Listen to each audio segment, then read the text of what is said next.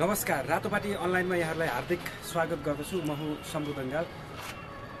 मङ्सिर 21 गते हुन गइरहेको प्रतिनिधि सभा र प्रदेश सभाको निर्वाचनको रिपोर्टिङको सिलसिलामा हामी surkhet उपत्यकामा आइपुगेका छौँ। यति बेला हामी वीरेन्द्रनगर नगरपालिकाको surkhetमा रहेका छौँ र हामी यति बेला नेपाली कांग्रेसका केन्द्रीय सदस्य एवं पूर्व मन्त्री हिrdaya थानीको घरको कौसीबाट बोलिरहेका छौँ र उहाँ यति बेला हामीसँगै हुनुहुन्छ र उहाँ surkhet निर्वाचन क्षेत्र नम्बर 2 बाट प्रतिनिधि सभाको निर्वाचनको उम्मेदवार हुनुहुन्छ र उहाँको प्रतिस्पर्धी भने वाम गठबन्धनका नवराज राउत हुनुहुन्छ।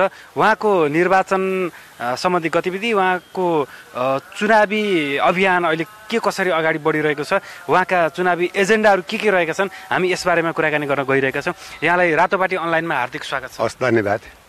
अहिले निकै व्यस्त हुनुहुन्छ होला घर दैलो? अनि व्यस्त हुनै पर्यो, त चुनाव छ, चुनावमा व्यस्त नभए। कति बेला उठ्नुहुन्छ? बिहान 4 बजीतिर उठ्छौँ। बेलुका कति बेलासम्म? बेलुकी 11 साढे 11, कहिले 12 पनि बज्छ। सबै भ्याइसक्नुभयो घर दैलो? लगभग अधिकांश भ्याइसक्यो। तपाईँ विजय हुने आधार के देख्नु भएको छ? म विजय हुने आधार त यहाँ प्रशस्त छन्। मलाई जब जनताले 56 मा निर्वाचित गर्नुभयो र 70 मा निर्वाचन गर्नुभएको छ, त्यस अवस्थामा मैले जे कामहरू सुर्खेती जनता कारणले विजय हुन्छु भन्ने मलाई लागेको छ। सबभन्दा पहिला त सुर्खेती जनताको यो भ्यालीमा खाने पानी थिएन। मैले झुग्रा खोलादेखिको पानीलाई surkhet उपत्यकामा भित्राउने मैले पहल गरेँ। अहिले पनि पानीको अपुग भएका कारणले मैले फेरि नदीबाट लिफ्ट गरेर बामे खोलाको डाँडामा राखेर surkhetलाई पानी प्रशस्त पुर्याउने मैले योजना बनाएको छु। अहिले तपाईँहरू नेपालगञ्जबाट आउँदा देख्नुभयो होला 4 लाइन सडकको सुरुवात पनि अगाडि मेरै पालामा गरेको हो। हर्डलाइन सडक जो अहिले पिच भइरहेको छ त्यो पनि मैले नै गराएको हो। अहिले जहाँसम्म 26 किलोमिटरको तपाईँको surkhet उपत्यकाको पुरा रिङ रोड छ, त्यो बहुवर्षीय ठेक्कामा गइसकेको छ। त्यो पनि यही पालामै भएको छ। काँक्री बिहार जस्तो ऐतिहासिक ठाउँ जो ढुङ्गाहरू पुगेर रहेका थिए, 56 मा निर्वाचन गरेर त्यसलाई उत्खनन गराएँ। 70 को बेला त्यसलाई करिब 10 करोड रुपियाँको त्यो एउटा मन्दिर त्यहाँभित्र बनिरहेको छ। बुलबुलेमा पर्खाल लाउने कामदेखि लगेर तपाईँको नेपालगञ्जबाट 2 लाइन बाटो विश्व ब्याङ्कले सर्वे गरिसकेका छ र अब डिजाइन नक्सा गरेर त्यसलाई अब टेन्डरमा हाल्दैछ।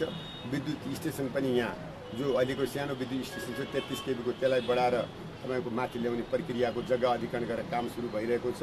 मैले यी यावत कामहरू गरेका कारणले पनि सुर्खेती जनताले मलाई यो पटकको विश्वास उहाँले दिनुभएको छ। अर्को भन्नुहुन्छ भने माथि नेपाल सरकारले अगाडि तपाईँको 6 प्रदेशको घोषणा गर्यो। हामी surkhet लगायतका जिल्लालाई कर्णाली पारी पठायो। त्यसमा फरो रूपमा मैले उत्रिएर यति जनताको बिचमा यो काम हुँदैन भने म राजीनामा दिएर पनि जनताको आन्दोलनमा जान चाहन्छु। हामी कर्णाली पारी जान्न भन्यौँ। हामीले surkhetदेखि लगेर कर्णालीका सबै जिल्ला र तपाईँको दैलेख, त्यसपछि गएर जाजरकोट, रुकुम र सल्यानमा आन्दोलन चलायौँ। आन्दोलनमा सरकारलाई घुँडा टेकेर 6 नम्बर प्रदेश धेरै नेताले सही गरेर कर्णाली पारी पुर्याएको थिए, त्यसलाई स्थापित गऱ्यौँ र surkhet 40 वर्षदेखि क्षेत्रीय सदरमुकाम भइरहेको ठाउँलाई विस्थापित गर्न खोजिएको छ। अहिले मलाई लाग्छ सम्भाव्यतः 6 प्रदेशमा राजधानी कहाँ लिने भन्ने कुराको टकराउ छ। जस्तै गरेर 5 नम्बरमा तपाईँको दाङ र बुटोल, तपाईँको उतापट्टि 1 नम्बरमा गएर तपाईँको माथि धनकुटा राख्ने कि विराटनगर राख्ने, धरान राख्ने कि इटहरी राख्ने जस्ता कुराहरू चलिरहेको बेलामा सबै साथीहरूको एउटा सहमति के छ, surkhetलाई प्रादेशिक राजधानी बनाउने र यसलाई तपाईँको के भने त्यसपछि गएर यसलाई यो प्रदेशलाई कर्णाली प्रदेशको रूपमा राख्ने भन्ने जो सहमति भएको छ। यी सबै यावत कामहरू जो जिल्लाका लागि गर्नुपर्ने, जो प्रदेशका लागि गर्नुपर्ने कामहरू मैले गरेका कारणले पनि अहिले जनतालाई एकपालि हिrdaya थानीलाई ल्याउनुपर्छ र यहाँको बाँकी रहेको विकासमा गर्नुपर्छ भन्ने जनताको चाहना छ। त्यसैले मलाई थाहा छ जनताले मलाई यो पटक विजय बनाउनुहुन्छ। जस्तो अहिले चाहिँ वाम गठबन्धन बनिसके पछाडि वाम गठबन्धनको अङ्कगणित बढेको छ, कतिको चुनौती महसुस गर्नु भएको छ? वाम गठबन्धनको अङ्कगणित वास्तवमा काठमाडौँभित्रै सीमित रह्यो। यो तपाईँ म नेताको नाम त कहिले लगाएको छु, कहिले कसैलाई राष्ट्रपति बन्ने रहर छ, कसैलाई प्रधानमन्त्री बन्ने रहरका कारणले यो वाम गठबन्धन केन्द्रमा काठमाडौँभित्र हो। तर जिल्लामा आएर मैले बुद्धा जनतालाई सोधेँ के छ वाम गठबन्धन के गर्ने भने यो वाम गठबन्धनमा हामी छैनौँ, तपाईँहरू काम गर्नुहोस्, तपाईँलाई नै हामी विजय बनाउन तयार छौँ। केही छैन, तपाईँले आफ्नो उम्मेदवारी तयार गर्नुपर्छ, आफ्नो पार्टीबाट टिकट लिएर आउनुहोस्, तपाईँलाई समस्या हुँदैन, हामी सबै छोडेर पनि तपाईँलाई विजय बनाउँछौँ जनताले भने। त्यो मत जोडेर अङ्कगणित गरेर के गर्नुहुन्छ? अङ्कगणित त त्यो अङ्कगणितमा सीमित गरिदिन्छ यो पार्टीको निर्वाचन। तपाईँ सबभन्दा कुरा मन मिलाउनु पर्यो। पार्टीमा मन मिलेको छैन, म त्यही कुरा भन्दै थिएँ यहाँ तपाईँको। जसै गरेर तपाईँको एमाले 2 सिट माथि लग्यो, माओवादी खिन्न भएर 2 सिट त्यो सिट लिने, आफूलाई हैसियत देखाउने, भोलि पार्टी मिल्ने भने हामीलाई केही नदिएर नङ्गा बनाउने, यो ठिक छैन भनेको छ। फेरि तपाईँ माओवादी भन्छ हामीलाई हार्ने ठाउँमा मात्रै प्रदेशको टिकट दिए जित्ने ठाउँमा आफूले लगे भने उनको एनालाइसिस छ। एमाले भन्छ के भने यिनीहरू आएर हामीलाई बेकारको बवालमा फस्यौँ, आफ्नै पार्टी मिलाउन गाह्रो छ, यिनलाई कसरी मिलाउने भने त्यहाँ तालमेलै गराउने व्यवस्था छैन अहिले उनीहरू। आपसमै कल्ला छ, आपसमै झगडा छ। आफ्नै घरभित्र लडेर चुनावमा जाँदाखेरि त्यो पनि काङ्ग्रेसले बाँकी राख्छ। काङ्ग्रेस त बलियो पार्टी हो, हिजो पनि सुर्खेतको सन्दर्भमा अत्यन्त बलियो पार्टी। हामीले 3 सिट दिएको छ, अहिले पनि जिल्ला समन्वय परिषद सबै एकलौटी हामीले क्याप्चर गरेर राखेको परिस्थिति छ, जनताले मत दिएको छ। सुर्खेतलाई तपाईँको बहुदलको जिल्लामा हामी जस्ता विद्यार्थी हुँदाखेरि बहुदलको प्रचार गर्दा यहाँ तपाईँको काङ्ग्रेसलाई जिताइदिए, तपाईँको बहुदललाई जिताएको छ। 48 मा हामी 2 सिट लग्यौँ। तपाईँको जब तपाईँ 51 मा 1 सिट भयो, हामीले 2 सिट लग्यौँ। फेरि हामीले 56 मा 3 सिट लग्यौँ। 64 को हावाहुरीको बारेमा म केही भन्न चाहन्न। 70 मा 3 सिट लगेर काङ्ग्रेस आफ्नो वर्षौँ तयार गरेर सुर्खेतमा बसिरहेको छ। जस्तो अब यहाँ यसरी पटक पटक निर्वाचित हुँदै आउनु भएको छ, जस्तो 70 मा पनि तपाईँ निर्वाचित हुनुभयो, तर तपाईँले अगाडि सुरुमा चाहिँ यो क्षेत्रमा धेरै विकास निर्माणका कामहरू गरेको उदाहरण पनि दिनुभयो। हामी अहिले केही बेर अगाडि नजिक एउटा खोलाको किनारमा पुग्यौँ, त्यहाँ 150 भन्दा बढी परिवारहरू अझै पालमुनि बसिरहेका रहेछन्। उनीहरू चाहिँ 71 को बाढी पहिरो पीडित रहेछन्। त्यहाँ अहिलेसम्म कोही नेता पुगेको छैन। अब भोट माग्न आउँछन् होला, हामी बहिष्कार गर्छौँ भनेर बसिरहेका छन्। जनताहरूको एकातिर अवस्था त्यस्तो पनि रहेछ। अब तपाईँले चाहिँ अगाडि जसरी चाहिँ विकास निर्माणका फेरि जस्तो सुनाउनु भयो, तर तपाईँले त वास्तविक जनता जो चाहिँ अझै पनि झुपडीमा छ उसलाई त हेर्नु भएको होइन। तपाईँले नहेरेको होइन, तपाईँलाई म मात्रै भन्दिनँ। म सुर्खेतको सांसद थिएँ, बर्दियाको सांसद, बाँकेको र दाङको सांसदले हामीले डेलिगेसन गऱ्यौँ बारम्बार। सब सामान्य प्रधानमन्त्री सुशील कोइराला हुँदाखेरि उहाँले हामीले भन्यौँ जो भूकम्प पीडितले दिने सुविधा छ त्यो सुविधा बाढी पीडित त्यो क्याबिनेटबाट डिसिसन भएको छ। काम गर्न अलिकति ढिलो मात्रै भएको हो।